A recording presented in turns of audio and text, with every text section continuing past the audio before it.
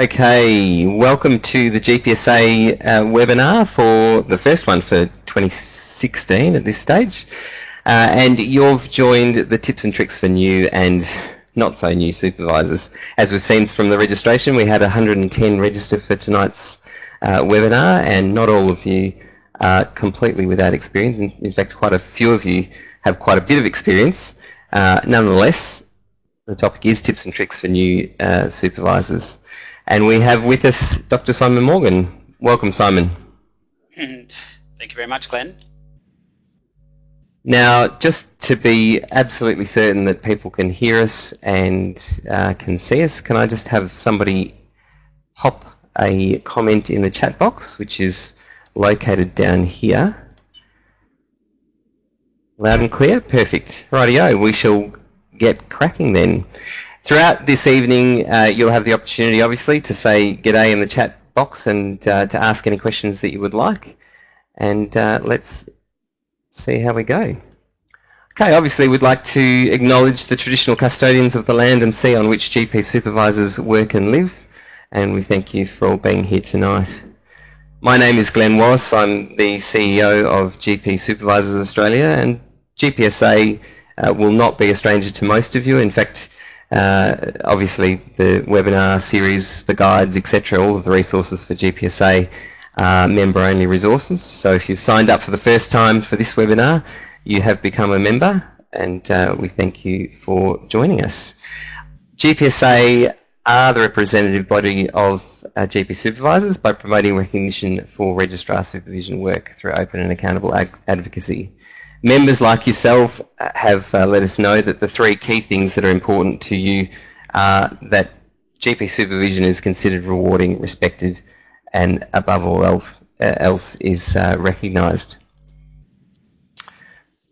We make sure that your role is recognised and supported through webinars, guides, frequently asked questions, but we also have a number of surveys. We have a survey that's just about to go out that will gauge your views on the current NTCER. 2016 is a negotiation year for the National Terms and Conditions for the Employment of Registrars, and we'll also be asking you about your support for received from your regional training organisation and your training practice agreement as well. We have a range of guides that are currently available. We have another one that's coming out very shortly in the next couple of months, and that is supporting the underperforming GP registrar. So we hope that you will be interested in that and look out for that as it comes along. A little bit of housekeeping before we get started tonight. You'll notice that you are completely muted and that you can't talk to each other. As you can imagine, as tonight progresses and we have more and more people joining, those late stragglers, having 100 people talking in the background could make for a really unruly webinar. So you are muted, but you can obviously ask questions, and please do so in the chat box down the bottom left there. Now, any questions that are unanswered will be shown in red, and any questions that have been answered will be shown in green.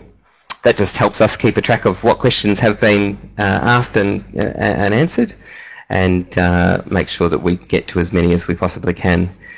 We are recording this webinar, so for those that were unable to make it tonight but that really wanted to, you will be able to see it, and those that find something really useful and can't remember exactly what the words were, you'll be able to see that as well.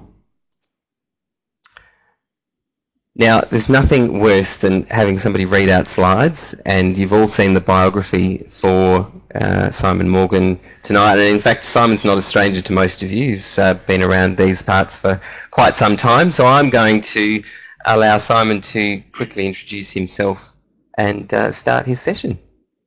Well, thank you very much, Glenn, and thank you all for inviting me along. I say this at the beginning of every supervisor session I've ever done, and I say it with great sincerity, but you know, the supervisors are very much the backbone of GP training, and without your ongoing contributions, it would all fall apart. And I've worked in GP training now for 15 years or so, and I think sometimes we kid ourselves that the very small opportunity we have I'm seeing too soft to hear, so I might see if I can turn that up. The small opportunity we have to talk to registrars at the educational release workshops, we kid ourselves that that's the guts of their training, but of course it's really what happens in the practice with you guys, your mentorship, your supervision, your teaching, your assessment, your feedback. So it's always fantastic to be able to talk to a group of supervisors. So as my very potted bio there says, I'm not a Met respected, I'm a GP, I'm a medical educator. I live currently in Newcastle. My background as a GP registrar, I finished my training up in the Northern Territory. After being placed in Worley-Worlinjang Aboriginal Medical Service in Katherine, I suddenly, within about 2 weeks as a senior GP registrar, found myself as a senior doctor in the organisation when the supervisor promptly left. And it was a fantastic experience, actually, after getting used to it. And that old adage of going up to the Territory for a few months and then staying there for 10 years was the case for us. And we were up there a long time, and that's where, in fact, I met Glenn through NTGPE. I also had the opportunity to work in Ireland for a couple of years in clinical work and in GP training, and to see another system there. And I think that's influenced a lot of the way I've taught registrars and taught supervisors about teaching registrars. So hopefully I can bring some of those experiences to this session tonight. As it says there, I'm very interested in supervisor professional development. I've been lucky enough to have some stuff published on that. And I'll refer to some of those papers. And the way I've always written articles has been very much practically and for the use of the audience, for supervisors predominantly. So Glenn's written there random case analysis, which I'll refer to. We wrote a paper, very basic, but fantastic, hopefully for teaching and for new registrars, around consultation skill tips.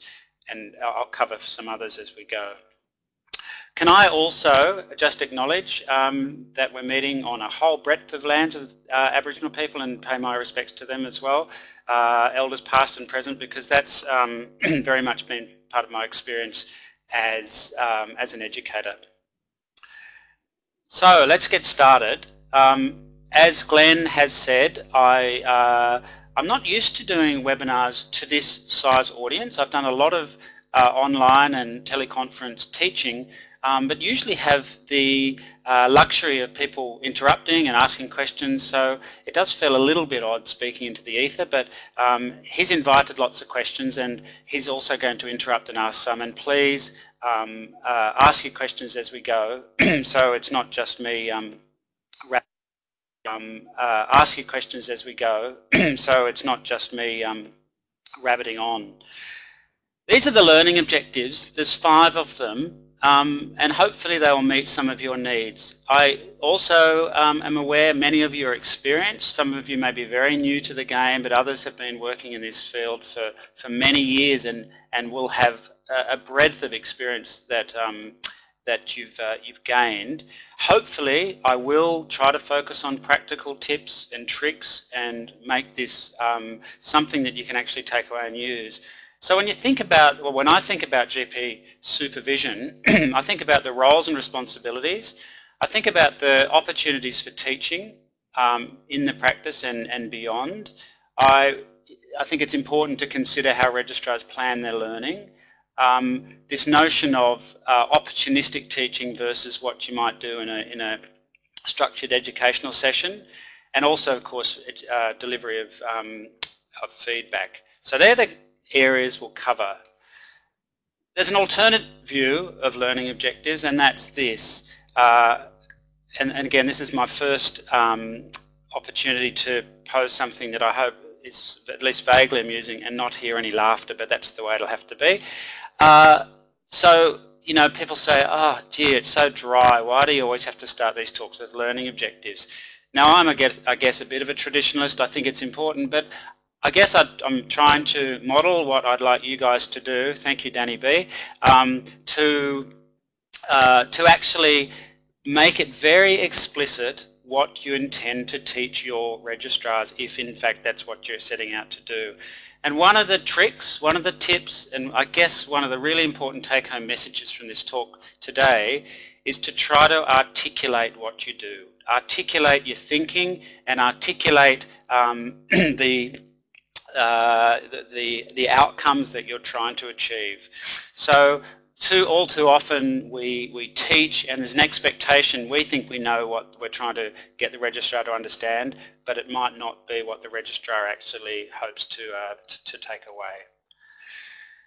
So let's get into the meat of it. I've got some cheat notes here as we go. So this is a definition of supervision. It's old now. What's that? Getting on to 10 years old.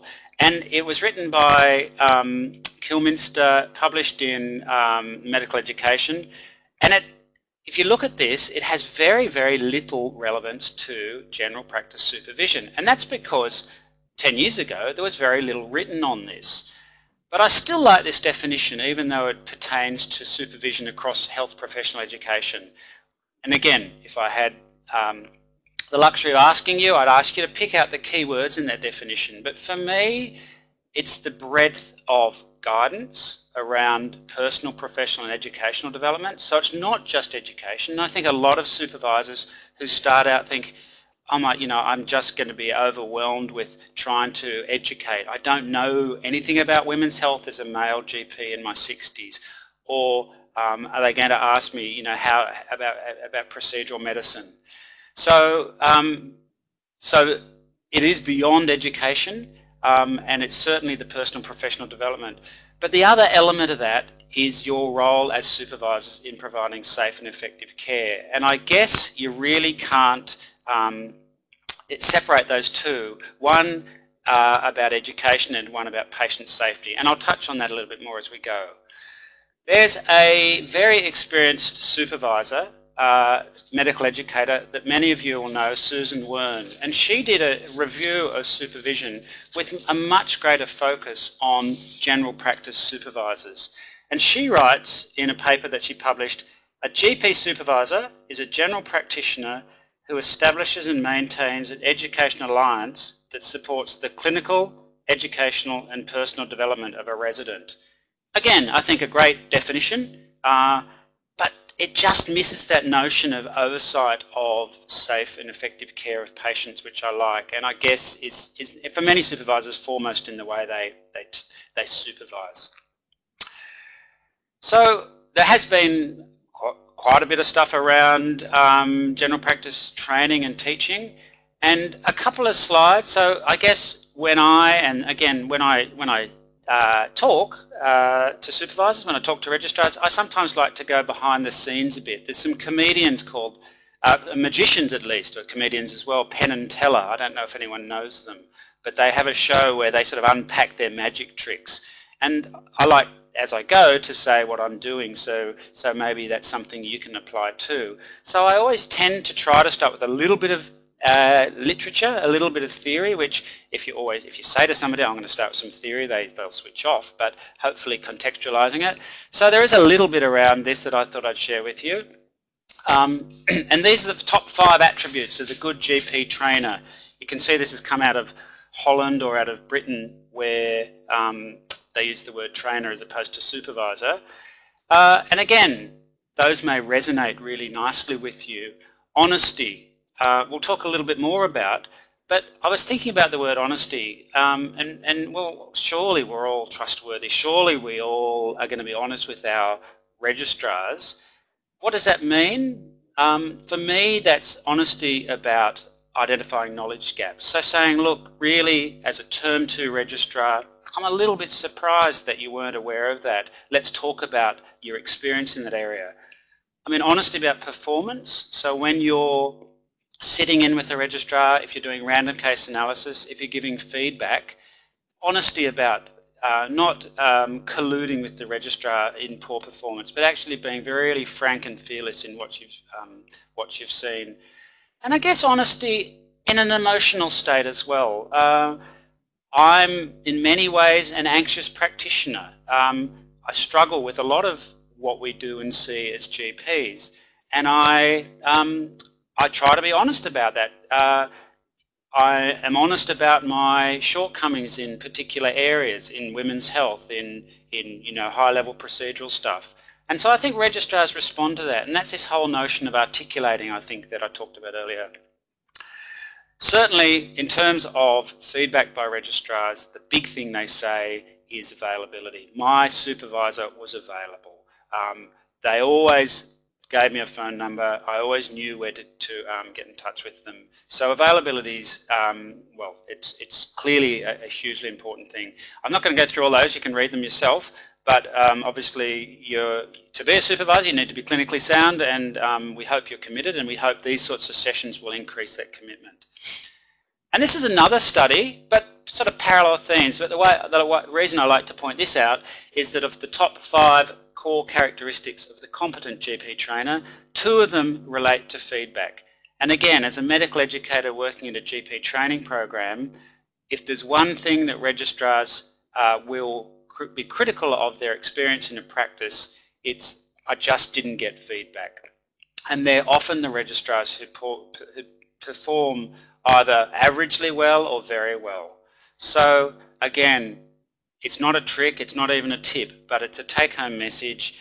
Build feedback into your supervision early and regularly. So, as I said, there's 5 themes I wanted to cover, and the roles of the supervisor. Now, this is the first paper I think I put together around supervision about 10 years ago. In fact, when I was in Ireland, I was chipping away as the rain fell through the winter on my ideas about what supervisors, their roles and responsibilities might be, and it's probably outdated. Just through the winter there, are you being honest about the rain in Ireland, or?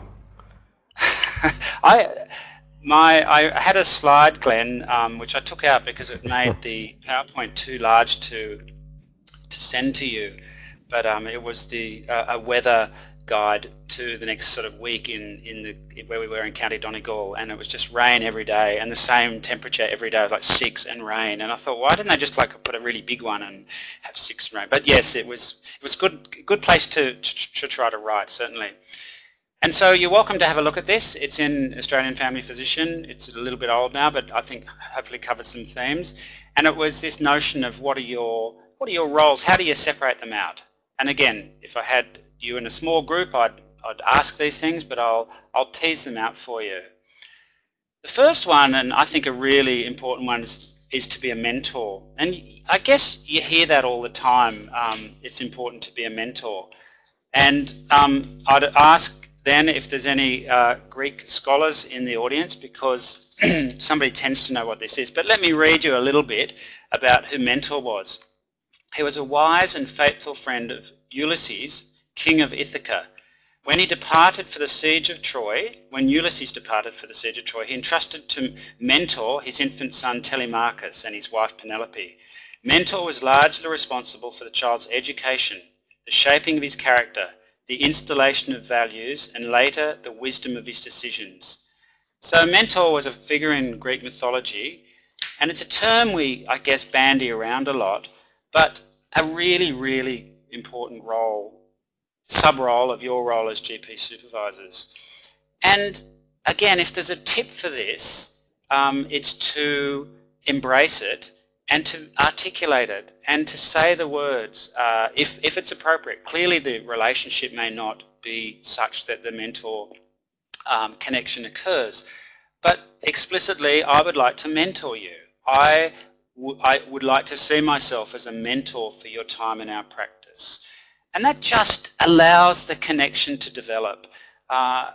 If that feels awkward or cheesy, then just give it a go and just say, I heard that on a webinar, and sorry, I know that sounded crazy, but I think it actually makes the relationship a little more explicit. There is a difference between role modeling and mentorship. Mentorship, I think, is a lot more interactive. It's a lot more one-on-one and close. You can be a role model and not really have much to do with somebody.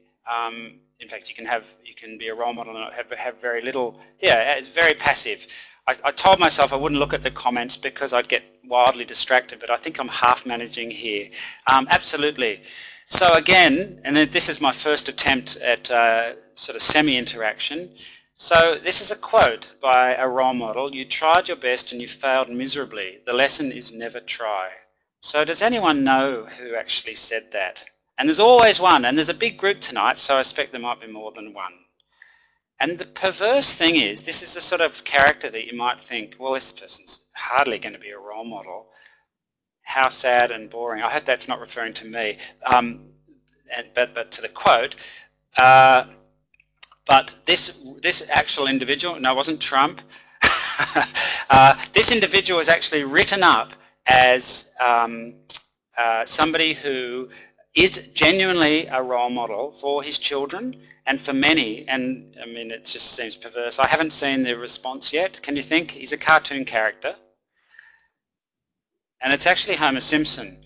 And if you don't believe me, I haven't got the reference here, but there was a fantastic little paper written about that he's always actually, in the end of the show, even though he's a sort of drunk and an oath, he's there for his kids and he kind of brings the family together. So look, don't think of Homer Simpson when you think about role model, but just think as yourselves, you are role models.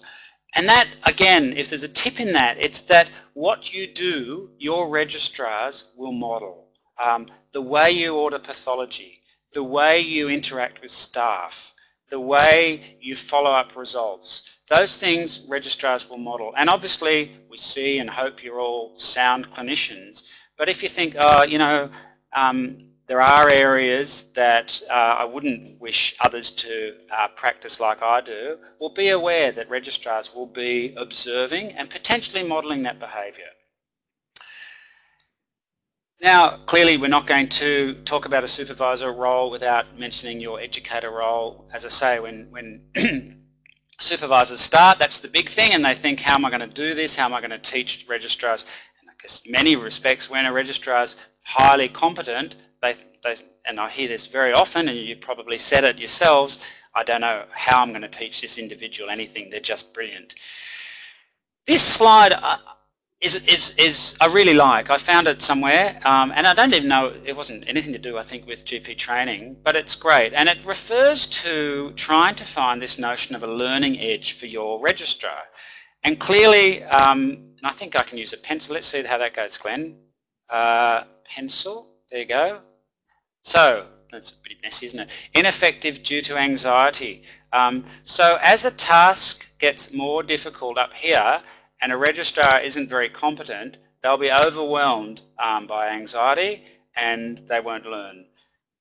On the other quadrant, if it's an incredibly simple task, but they are and highly competent at it, they're going to become bored. Oh, there you go. Somebody knows more about it than I do. Yerkes-Dodson curve. Thank you, Rolf T. So the idea is to always push your, I feel like Peter Sterling now in the State of Origin. There you go. There's an arrow.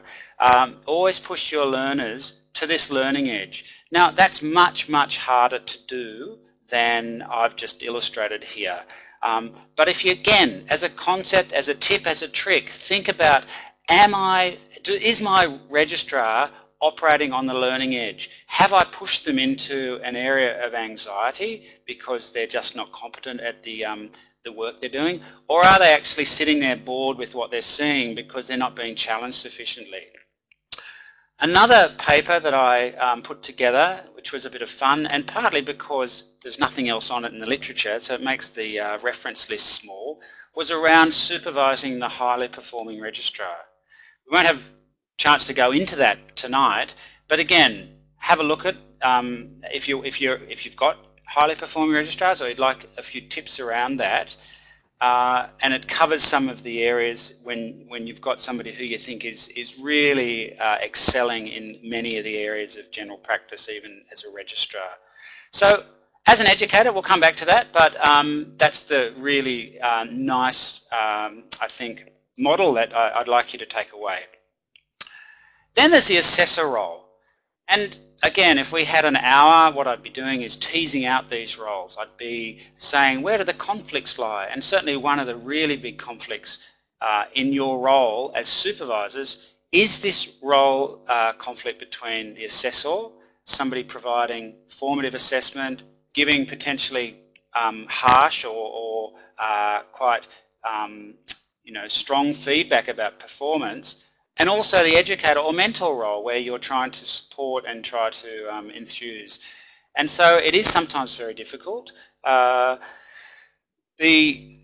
We'll talk a lot more, or a little bit more about feedback. Again, the tip I would raise here, there's a couple, I guess. One is when your registrars start in the practice, I won't talk about orientation explicitly, but Glenn very kindly sent me the new Supervisor guide, which has just been released, and there's quite a section in there on a comprehensive orientation and the role of that. And again, for me, that's critical. But one of the things I'd really emphasize early on, again, articulate the words.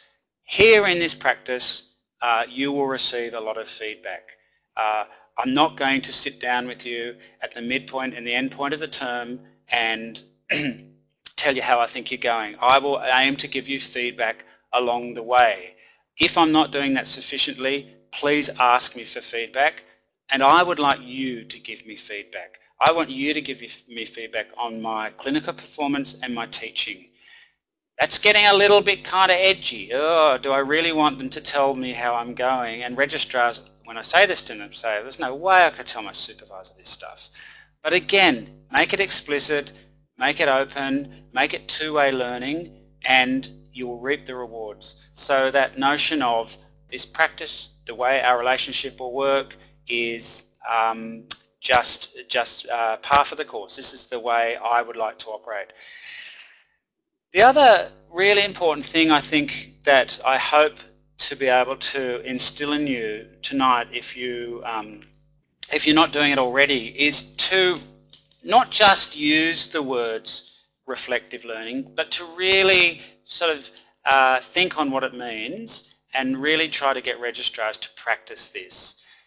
Again, there's lots written on this and you could lose yourself in the literature, but if there's a mechanism where registrars, and you'll see this, you'll see the registrars turn up to work, check their results, plough through their patients, have their lunch, plough through the afternoon, and head off home. And fantastic, they're doing a good job, the patients are happy, the receptionists love them because they're on time. But you sometimes think, how much are they actually stopping and reflecting on their performance? So again, part of your feedback can be mechanisms to discuss reflective learning. And of the 5 sort of roles, and certainly it is last, but it's not least, and in fact when Glenn was saying, look, Simon, it'd be really nice for you to cover these 2 or 3 things, I said, well, I'm already covering pastoral care role, and the focus on a registrar's social and emotional well-being, again, can be extraordinarily important. Many registrars, it's fine, but others, and as a medical educator looking after hundreds of registrars, we've had registrars, and you have probably had similar experiences, who have had marriage breakdowns, who have been relocated to your practice from an urban centre, leaving their family behind, who've got significant illness in the family, who are grieving. All those things, you have a role, I believe, to understand and support. The other side of that, or the other part of that, I think, is to, if you're in a, if you've got a good relationship, is to share some of your own frustrations, share some of your own experiences as much as you feel comfortable. And again, it's that sort of personal side that registrars often really value. The paper I wrote a few years ago goes into a whole bunch of other roles, which I'm not going to cover here. One of them as an employer, and clearly that's a massive conflict potentially for your role in trying to mentor and support registrars when you're actually employing them, and potentially having to talk to them about punctuality or their dress or whatever. I guess the big tip there is to use your practice managers effectively to cover some of that stuff. Glenn, can I just check you're still there and we're ticking along okay?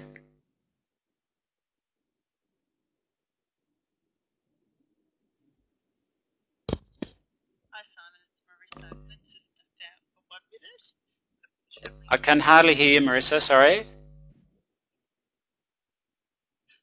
Oh, good, good. Sorry, it is that. Oh, good, thank you. Gone for dinner there. Very good. I know it is that sense of I'm sitting here in my study, which I've just set up to do this sort of thing, thinking it all feels very, very odd. It's like that speaking to your mobile phone for half an hour before you realise that your friend's left. But anyway, good. I'm glad you're still with me. So they're the roles. Let's just take another look at this sort of, I guess in many respects theoretical, but in others practical separation between clinical and educational supervision. The way I like to think of it, clinical supervision is the patient safe, educational supervision is the learner learning. And again, there's clearly a very big overlap there, but the way that the literature sometimes paints these is that they're quite separate entities. So again, just to reinforce, and clearly all these definitions could be changed and somebody else might say something quite different. But here's one, guide the registrar's improvement by identifying needs, planning learning, acting a resource and providing feedback and assessment. The sorts of things we've just talked about in your roles. And clinical supervision, as we touched on, clinical oversight of the management of a registrar's patients, quality care and patient safety. So this slide actually by chance, but very appropriately, the first line there, are they safe in there, is the title of an article by Patrick Burns, who's a supervisor in Queensland. I think it is one of, now where did I see that? Maybe one of the references as part of this webinar, but it's a really, really nice paper, and again, written in a style, 2 or 3 pages long, incredibly accessible, practical, and one I'd encourage you to read if you haven't already. And I guess this gets on to, so are the registrars safe in there, and how can I be sure? Is this notion of a registrar coming from an environment, and I remember hearing this at a talk recently, and it struck me that I hadn't really entertained this as much as I had previously, but they come out of the medical school 1, 2, well at least 2, 3, 4, however many years in the hospital setting, where they're very much part of a team. I mean, as you know, you can't sign a medical chart without the registrar overlooking it, and they really don't get to do much until they turn up in general practice. They're behind a closed door. As somebody said to me the other day, the most dangerous tool a doctor ever wields is a pen, which I thought was fantastic. So they can write requests for referrals and tests and imaging. They write scripts, and you want to know if they're if they're the 5th doctor. It's a bit like that sort of dental commercial. And this slide always reminds me when I worked up in the Northern Territory. And again, this is probably going to fall totally flat because I won't know if you think it's even remotely interesting. But I rang a patient once about some results, and I told her what was going on, and then at the end of the call she said to me, "Doctor, I just wanted to ask you if everything's all right." And I said, "I'm sorry?" She said, I just couldn't help noticing that when I saw you last week you were unshaven and your shirt was all wrinkly and clearly hadn't been ironed." And I thought, oh my goodness. And I just moved up to the Northern Territory, and I think I tried to adopt this kind of territory style. I don't think I was in thongs, and I certainly wasn't smoking. But I'd taken on the NT persona a little too assiduously, I think. And so I had to tell her, no, I wasn't sleeping in the car, and it was all good. And but thanks for her care. So it's not a great sign, just the way your registrar might look. But you do want to know that they're safe. So again, if I had a dozen of you in a room, I'd brainstorm this, but let's oh, there you go. thank you. I am keeping up with these comments. So what methods can we use to supervise our registrars? And again, I'd get you to throw all your suggestions out. So instead of that, I've made a list, and I guess we haven't got loads of time, so I'll move through. And I'll just touch on these. There's lots written about some of these, and I'll just give you my tips and tricks for some of them. I guess the first one is direct observation, sitting in with a registrar, either them sitting in with you, but more importantly, you sitting in with them. And the thing as an educator that always strikes me is that how many registrars can get through a term in general practice and not have anyone sit in on them. And I know some supervisors will find that extraordinary, and others it happens. And in terms of identifying a registrar's clinical gaps, in terms of identifying patient safety, it is the most powerful, clearly. So I would encourage regular direct observation, even if it's for one patient here and there. You don't have to do a teaching visit for a whole session. So make that regular, and be brave and make the registrar squirm, but do video consultation review. It is such a powerful tool for appraising performance and giving feedback. Clearly you'll be seeing lots of your registrar's notes. You'll be reviewing how what they're doing by way of their clinical care. But random case analysis, again, a topic that very little was written about. But random case analysis, again, a topic that very little was written about, certainly in the Australian context, and Jared Ingham and I put together a paper a few years ago now on this, is really one of the most extraordinarily powerful ways of exploring a registrar's clinical knowledge and skills, teaching around clinical reasoning, obviously looking at their record keeping. So if you're not doing it, and many of you or some of you may have seen me talk about this, I'd really encourage it. It's a fantastic tool. I think Jared's actually giving a session on this in a month or so, so if you're interested, go along. Lots of other things, staff and patient feedback. Traffic, again, a paper that I wrote and will be published in AFP very soon, and that's to support my strong interest in rational use of pathology tests. It stands for Test Result Audit and Feedback. So really looking at a registrar's pathology tests. So let's have a look at Mrs. Smith's tests. That's fascinating. Why did you order that TSH? Tell me about her presentation. Why is it relevant? What are you going to do with these abnormal results? So a really good way of supervising and teaching a registrar.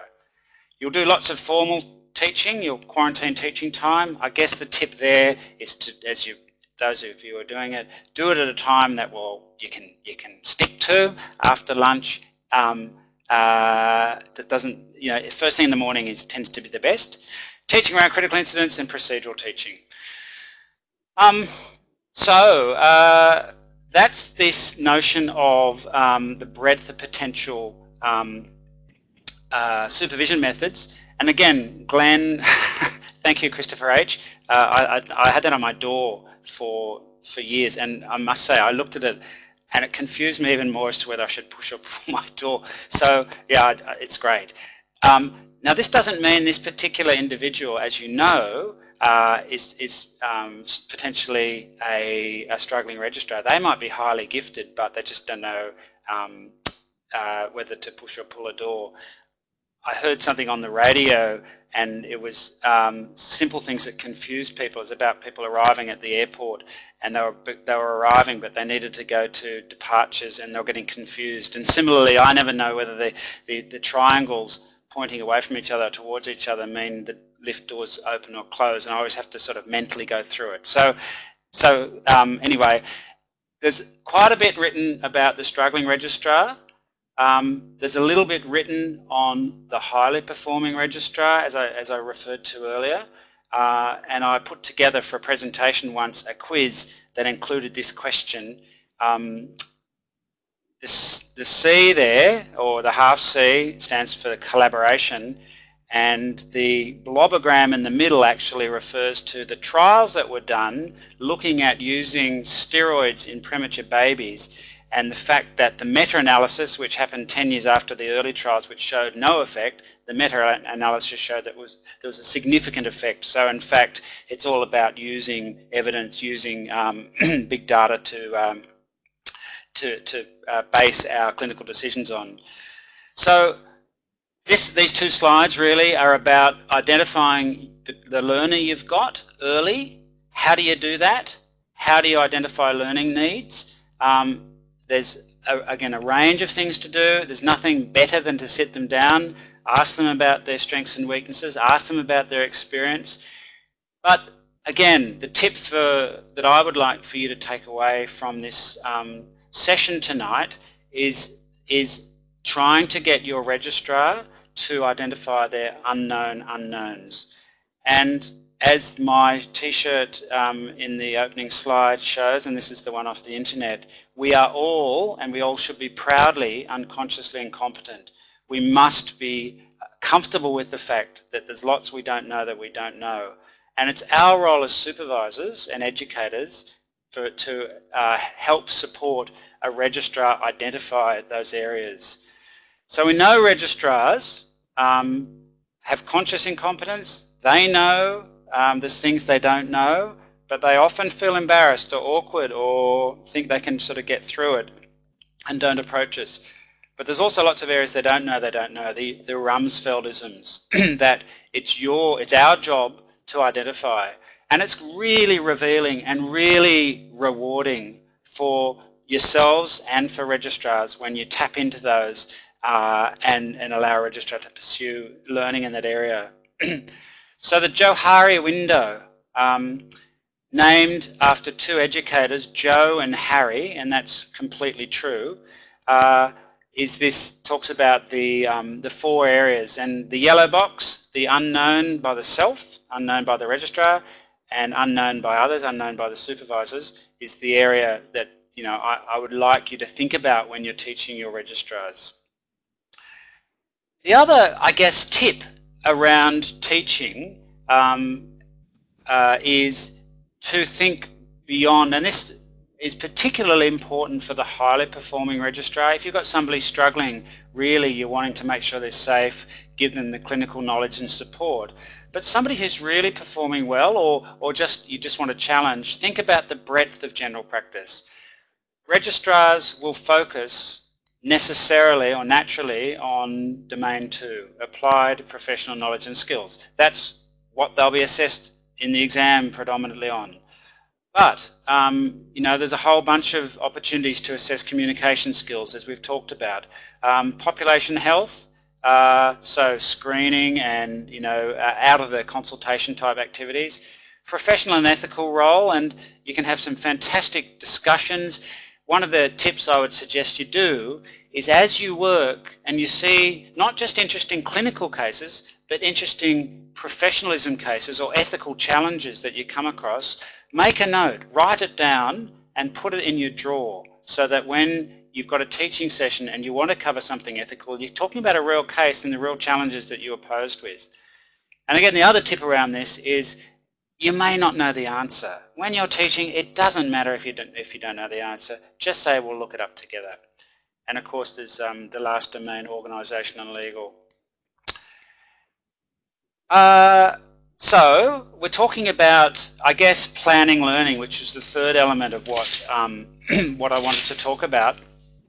By identifying a registrar's strengths and weaknesses, looking at their past experience, obviously reviewing their notes as you go and identifying gaps, but very effectively using random case analysis to identify their unknown unknowns, hopefully.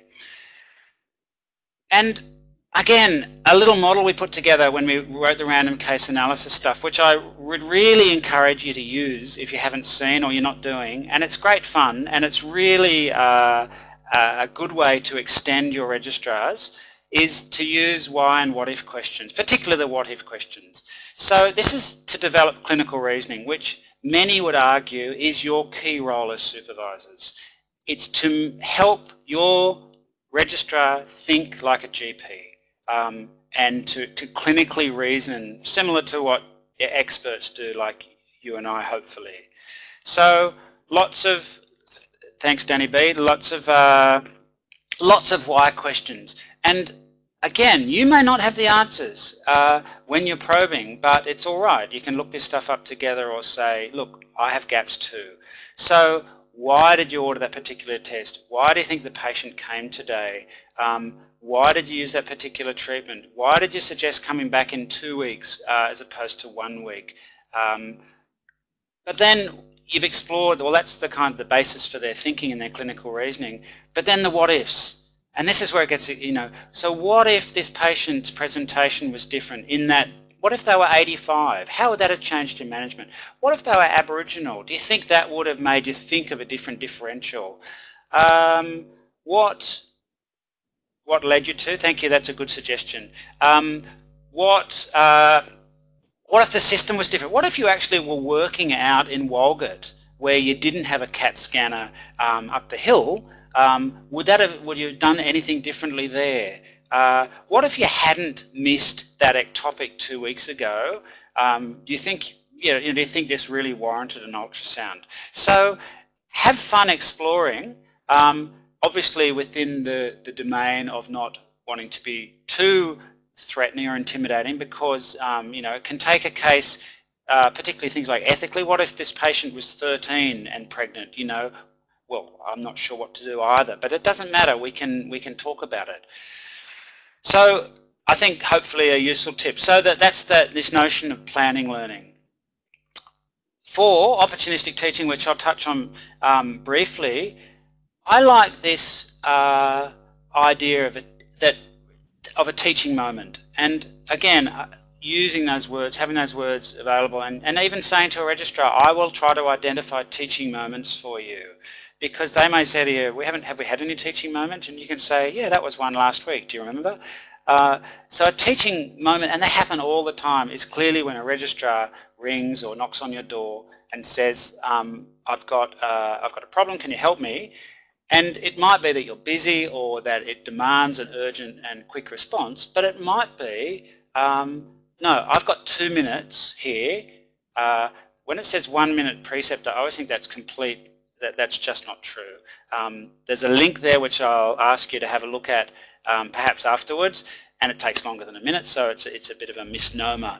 But in a couple of minutes, you can easily... Hello, Glenn. Hey, how you going? You can easily... Good. You got a question? I do. The question is, you've spoken a lot in the first person and about what a supervisor can do, but I'm just wondering about the rest of the team in terms of group teaching and things like that, in terms of opportunistic teaching. Well, yeah, look, the first thing I would say that I think is really important for every registrar to have a sense of who their primary supervisor is. I think it's fantastic to have a number of supervisors in a practice and a number of GPs who offer teaching. There's a lot of expertise in a practice, as you'd be aware, and why not send the registrar to the non-supervisor down the hallway who can do the procedural stuff better than you? But I think registrars really value knowing this is where the buck stops with this particular individual, or individuals perhaps if there's a couple. But Glenn's, I think, referring to this idea of team-based teaching. It is, it shouldn't all fall on your shoulders unless you want it to. There's plenty of scope to use other members in the practice team, certainly practice nurses, practice manager if they're interested in learning about the business of a practice. We are located next to a pharmacy, and it's quite legitimate as part of a teaching time for them to spend some time with the pharmacist, again, if that's a need and they're interested in doing it. So I guess like there's a breadth of supervision and teaching methods, there's a breadth of potential teachers in a practice to support teaching. Is that what you're wanting to touch on, Glenn? Yeah, absolutely. But also I'm thinking vertical integration as well as the horizontal stuff. So different grades of medical students, registrars at different stages potentially, all contributing to that learning. Yeah, and I know some practices do that extraordinarily well. I mean, to a point where there seems to be some magic dust sort of blowing through the air conditioning, because it's unfathomable how well it happens. It seems like they've got this vertical model so effectively working that the students learning from the PT intern when they existed, from the registrar, from the supervisor. Others less so, but I think absolutely I think senior registrars teaching junior registrars, or certainly registrars taking students, that sort of peer teaching works really well. So in terms of the tips for opportunistic teaching, I think about teaching moments. If you have a teaching moment, use this 1-minute preceptor model. That's a terrible American kind of academic term, which I only put there because I wanted to point out that it takes longer than a minute, but it doesn't take much longer than a minute.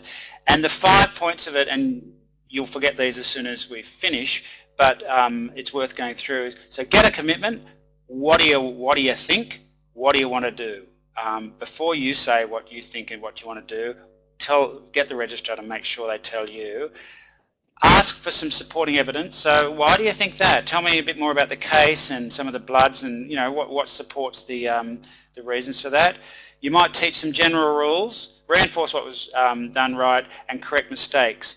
So that, again, you have a look at the website there. If you're not doing something, a version of that, have a think about it. But if you forget all that and you just want to remember that thing Simon mentioned about opportunistic teaching, it's basically asking before telling. And we're so often, as experts and often as in a busy practice, we just want to say, oh, look, you're great, so bang, bang, bang, bang. But if you just ask, you tell me what you think, what do you think's going on, before you you actually give the information, that's as good as you could go, I reckon.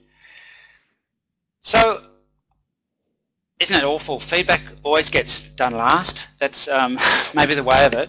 But there's this great paradox with feedback. There's a great paradox with direct observation, in that we all know how effective it is. Oh, sorry, videoing particularly. But everyone hates it, so it doesn't happen. Feedback's the same thing. The evidence says it encourages self-reflection, raises self-awareness, helps students plan, identifies learning needs, all those sorts of things really well. But the paradox is in that trainees want it to happen. Actually, if you ask supervisors, they say, yeah, it's really important to do, and we know it's effective. But so often it's not frequently or effectively given. So again, if there's a take-home message, it's right at the start. Nurture that sort of learning environment of your practice. Focus on the fact that you'll be giving a lot of feedback. Encourage this two-way feedback. So I want to know how I'm going. I want you to give me feedback. I want you to tell me if you don't think you're getting enough feedback, and you'll just develop. It'll just happen naturally in that way. So clearly there are times that you might need to give more direct feedback. It is important that you base feedback on performance. It has to be on what you've observed. And that might be observed in the notes, but certainly if you've observed a registrar what they're doing. As I talked about right at the beginning, clear goals. So you want to try to work out what you're actually going to get out from it. And it is most appropriately done at the right time and the right space. And you've all heard stories of people getting negative feedback or difficult feedback in the corridor when people are walking by. So certainly, if it's something more substantial, make sure it's quarantined. You've all been to sessions on feedback. You know this stuff backwards, but I guess it is important to just don't fall into those pitfalls. Feedback should happen pretty soon after you've observed the performance. It should be very specific. I observed you do this. It's not about judgment. It's not you were too harsh with that patient, or you were critical about the fact they hadn't lost weight. I observed you say. Write things down. If there's another really important tip, is if you're sitting in, if you're doing video, it's write quotes down, because quotes are irrefutable. This is what you said, this is what the patient said, let's talk about that. Clearly try to be constructive, and I think my next, well, I'll come to that. Appropriate setting, certainly, as we'll talk about in terms of Pendleton's rules, the registrar must be able to talk for at least half the time, focus on the behaviour and be positive. And so The pitfalls is that we are very good at giving positive feedback, and we are very, very poor, I think, at giving negative feedback, and we always try to focus on the positives. So be fearless and frank in your feedback. That's an important message. You all know this, but it's extraordinary how often this doesn't happen as well as it might. So always, again, you can remember these dot points, but essentially ask the registrar first what they think they did well before you say, and ask them what they think they could have done differently before you. And if they can't think of anything they did well, say, no, I'll stop you there. Let's get into the difficult stuff later, but I want to know what you thought you did well, because they've always done something well. And that's the most simple model of feedback, I guess, the positive sandwich. So this has fallen flat many times for me when you deliver the negative feedback and then you struggle to think of something to finish on. And but that's one that you've seen used. Now it is 8:56. We all wait for the bus. Yes, it's too true. And I don't know if it's getting phased out. Glenn didn't like my original sandwich, so he's put something a bit more healthy looking in. And that might remind everyone that they probably are due to have dinner, or if they've had dinner, it's been an hour since they've had dinner. What I always like to do... Sorry, if I can add something there. I think one of the critiques of the sandwich method is that sometimes putting a negative between two positives in ending on a positive, the message is lost. Yep. And so I guess the challenge there for a supervisor has to be that the registrar will take away the things that they need to work on in that particular moment. Yeah, and as Rosemary's written, we all wait for the but. Victor T says set go. Look, there's a whole range of models. I'm not sure if you've got the flavour from my talk tonight. Glenn said, and with respect, Glenn said, maybe talk a little bit about learning styles. And I said, you know what, I'm not a fan of learning styles. I have referred to the literature a little bit, but I'm actually not a great fan of some of the theoretical basis of this. If you are, fantastic, and I think there's a lot of important uses of that, but it's never actually served me hugely well. So I guess this is a bit more homespun, but hopefully it's been of some value. What I always like to do with a session, and I would encourage you to do in your teaching, is to do what I've just done here, and that is finish with what you intended to happen. So, here's my learning objectives, and it allows the learner, if you're giving a talk in this case, but if you're giving a session, this is what I hope to get out of it. Have we covered those things? And if we had another bit of time, you can cover the things that you haven't. So, any other questions? Glenn, I don't know how promptly you like people to finish these things. I guess people are keen to get away, but happy to take any. And I hope that's been of some value. I guess this is a distillation of a bunch of stuff that I've done over the last 15 years. I've used it for new supervisor workshops, and hopefully some of it's practical. Much of it will be... I actually looked up what the origin of the phrase teaching your grandmother to suck eggs before I came on, and I couldn't really find it. It's something to do with pricking a hole and sucking out the contents, and I didn't want to teach you how to suck eggs, but hopefully I've given you, a bit of a sense of the things that you're doing, and hopefully an opportunity to look up some of those resources. Absolutely. Listen, thanks very much for your time tonight, Simon. We have not a huge number of questions, so now's the chance if you have a specific question that you wanted to ask. But if not, thank you all very, very much for attending. It has been the hour, and obviously it's after hours, after a very long day. It's been a question here from Nicole as to whether this PowerPoint and the recording will be available online.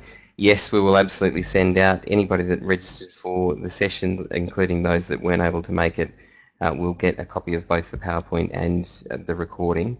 We've also got a number of other resources that are currently being updated, so we'll get out the guide for new supervisors as well, and watch this space. There's a number of different resources that are being developed at the moment, including conversations with a number of medical educators, both past and present, around the trap. So it's an exciting time, lots of changed boundaries and different providers and people that have moved on to different things.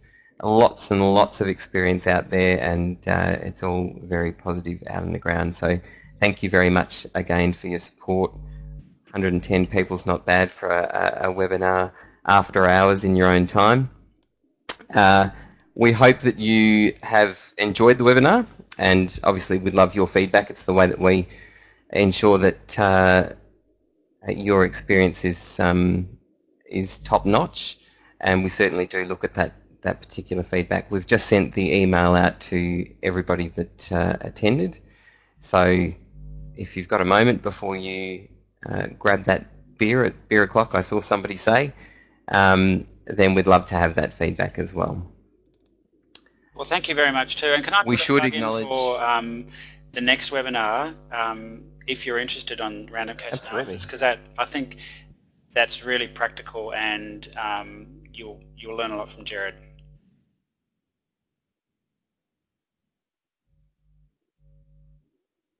Absolutely. So the random case analysis is next month. There'll be a promotion that comes out next week, starting with that.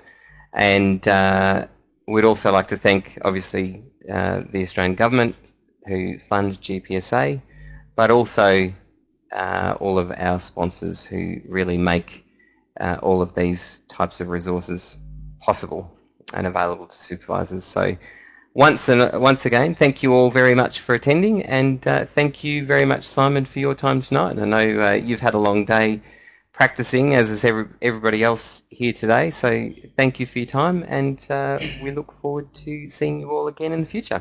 Thank you very much. It's been good. Thanks all. Thank you.